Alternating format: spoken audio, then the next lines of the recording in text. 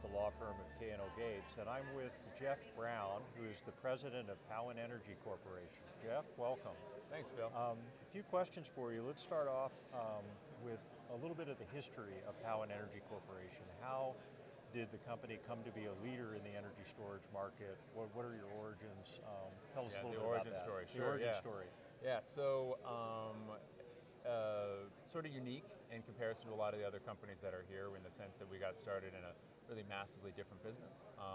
Back in the early 90s, our current chairman, CEO, founded the company as a commercial OEM business. So we were responsible for manufacturing and importing a large number of the goods you'd find on the shelves of Walmart and Costco. We didn't own the brand, but we owned the manufacturing behind it. So stuff like trampolines and camp stoves, and very successful, very lucrative business for 2 decades. And things started to change in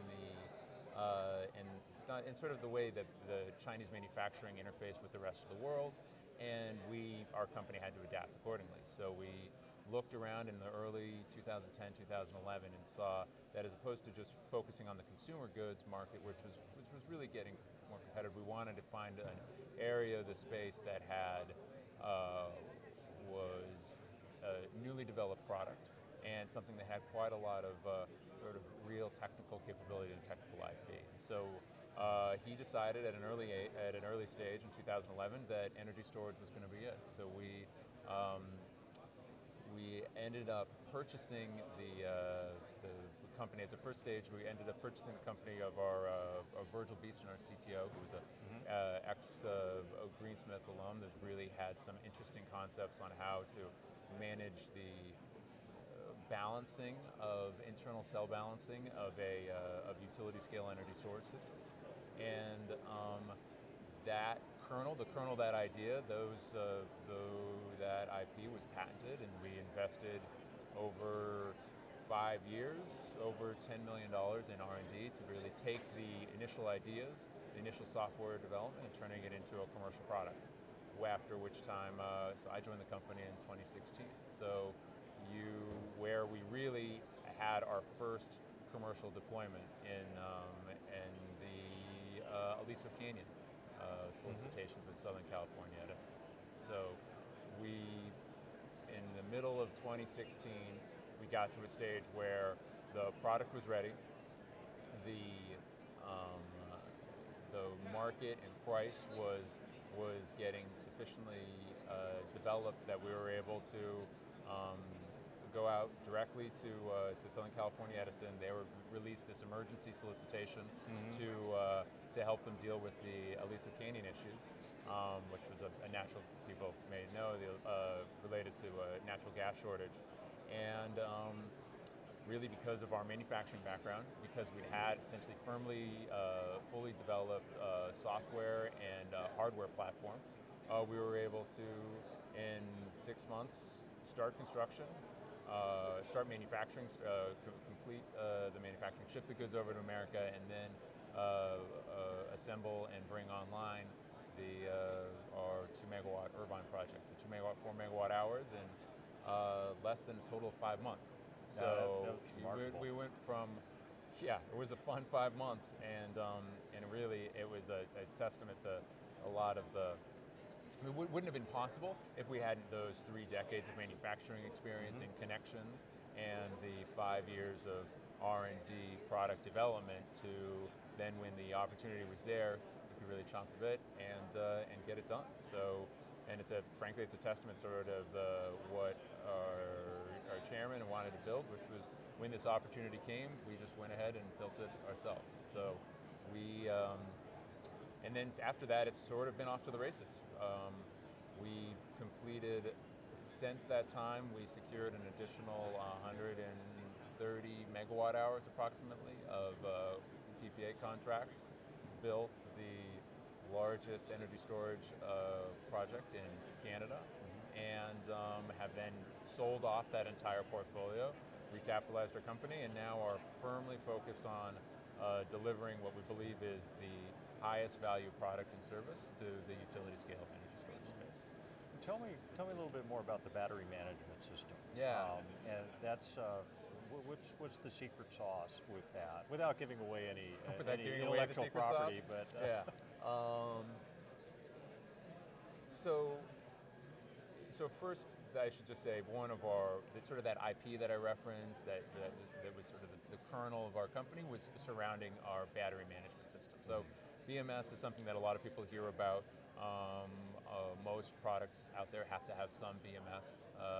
It is essentially a BMS for people that aren't familiar, manage the charge, manage the state of health, essentially deal with the innards of a DC battery stack to make sure that the energy that's being delivered maximizes the safety of the product, maximizes the long-term duration of the project, and that in any incremental minute, the user knows how much energy is there and knows how to and can be able to operate effectively. So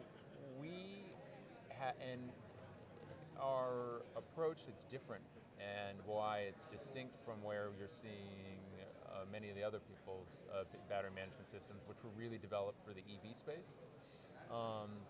We have a proprietary system that relies on what's called a balancing circuit, a secondary balancing circuit. So almost the primary challenge in managing lithium-ion, large-scale lithium-ion systems is that for you to make sure that you've got, well, first, all lithium-ion systems have effectively they reach their capacity by putting, say, 300 cells all in series.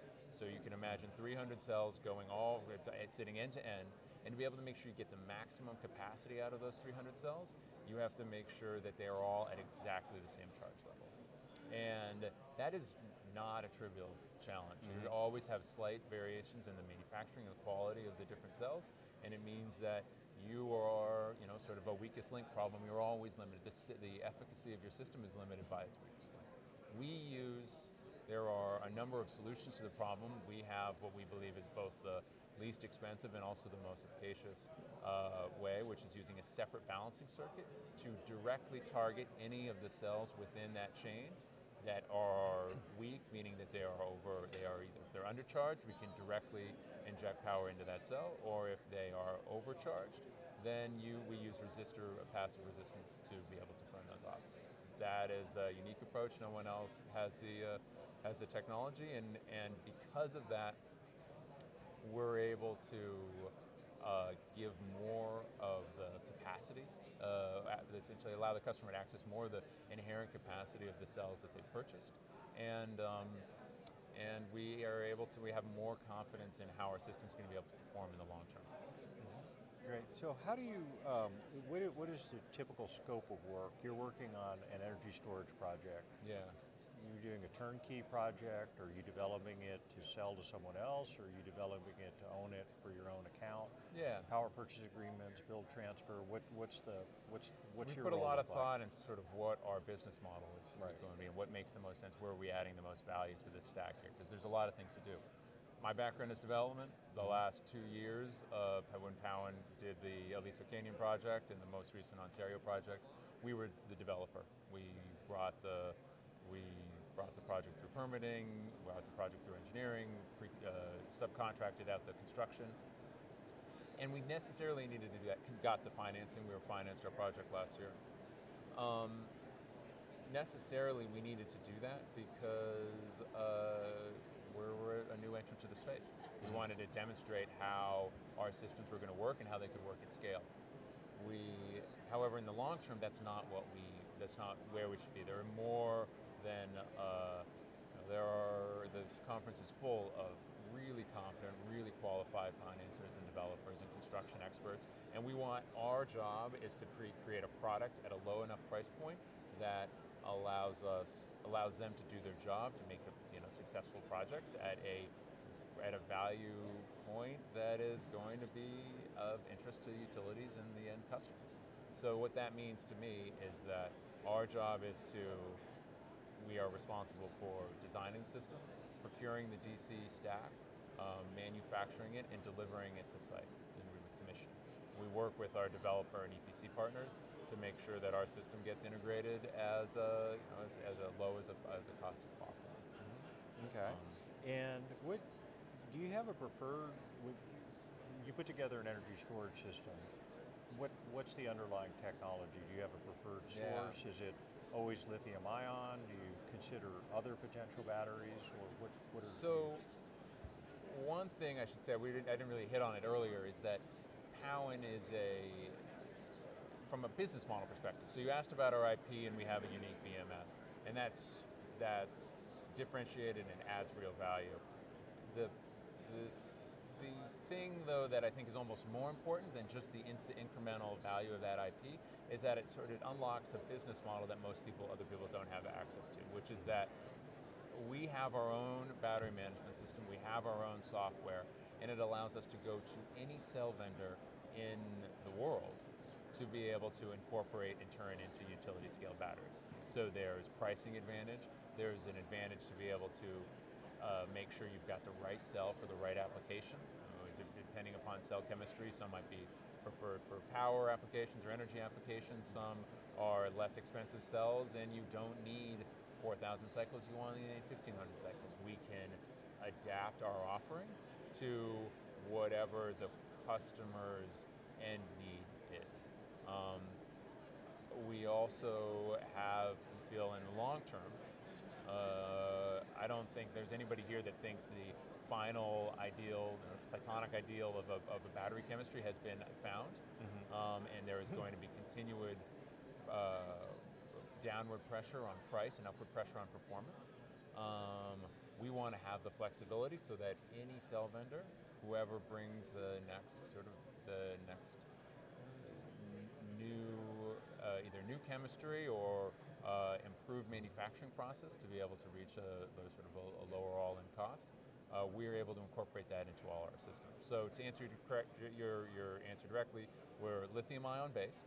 Technically, we could be any solid-state battery, but really right now, to me, that just means lithium-ion. Specifically for our product for 2018, it's lithium iron phosphate, which is just interesting because of its thermal component. Its thermal properties allow it to. Essentially, we don't have some of the fire combustion risk that some of the other higher energy density batteries have.